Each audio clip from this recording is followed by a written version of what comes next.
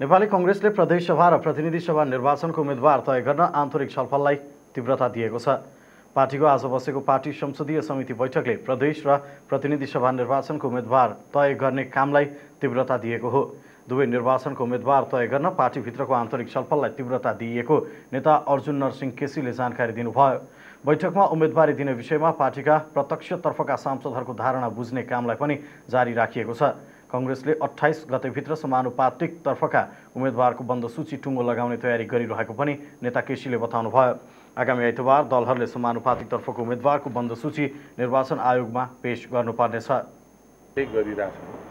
अहिले पनि अब हामीसँग चाहिँ जम्मा निर्वाचित भएका अहिले हामीले जितेका सिटहरू कति र त्यसमध्ये 165 हटाउँदाखेरि कति बाँकी हुन्छ।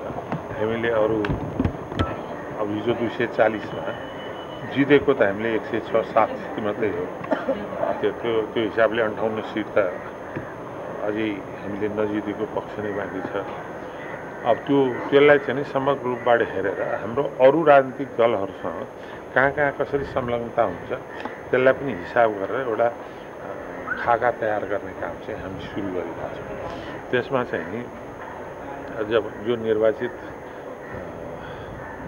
माननीयहरू अथवा सांसद साथीहरू हुनुहुन्छ उनीहरूका दृष्टिकोण पनि के हो, उनीहरूलाई कसरी एकोमोडेट गर्न सकिन्छ समानुपातिकमा अथवा चाहिँ प्रादेशिक रूपमा पनि प्रादेशिक नेतृत्वको पनि जरुरी हुन्छ। पार्टीभित्र पनि हरेक प्रदेशमा कति हाम्रै सरकार बन्छ भने त्यसकै नेतृत्व लिनुको निम्ति पनि सिनियर साथीहरू पनि त्यतिर बस्नुपर्ने हुन्छ।